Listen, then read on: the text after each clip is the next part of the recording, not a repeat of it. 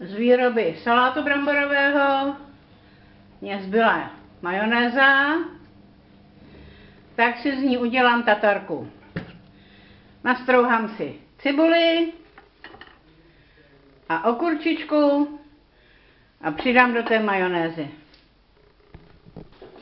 Okurku jsem taky nastrouhala na hrubém struhadle, taky tam přihodím taky. Dovnitř, ne vedle.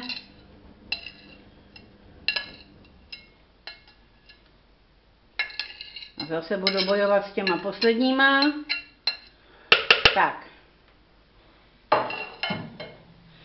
Někdo dává pepř, někdo česnek. Já tam nic takového nedám. Vezmu si dlouhou vidličku. A všechno, co jsme si namixovali, tak promíchám. Vidíte moji ruku akorát.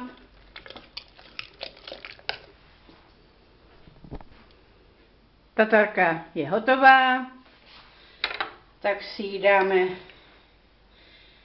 do nádobky na uskladnění.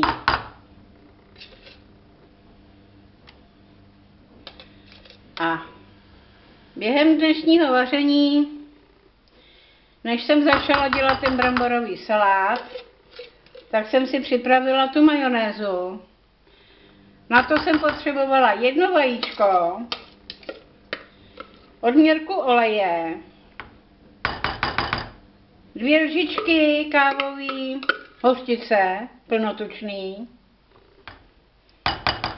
půl lžičky soli a od voka citronek.